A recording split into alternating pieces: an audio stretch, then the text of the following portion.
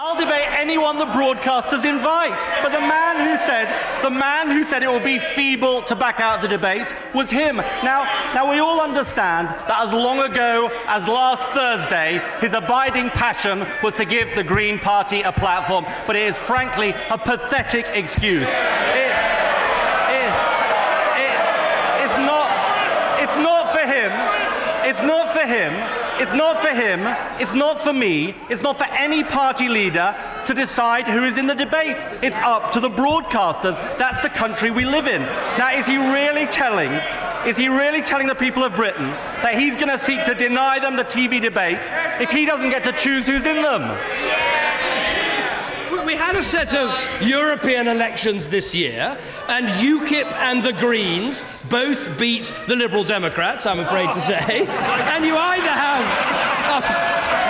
it's very simple. You either have both of them, or you have none of them. So let me ask him again. Why is he so chicken when it comes to the Greens?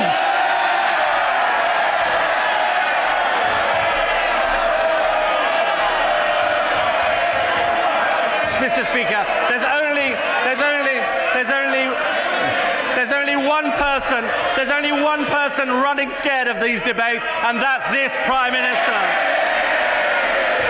And when he says he doesn't want to take part because of the Greens, nobody believes him. Not the people behind him, not the person next to him, not the country.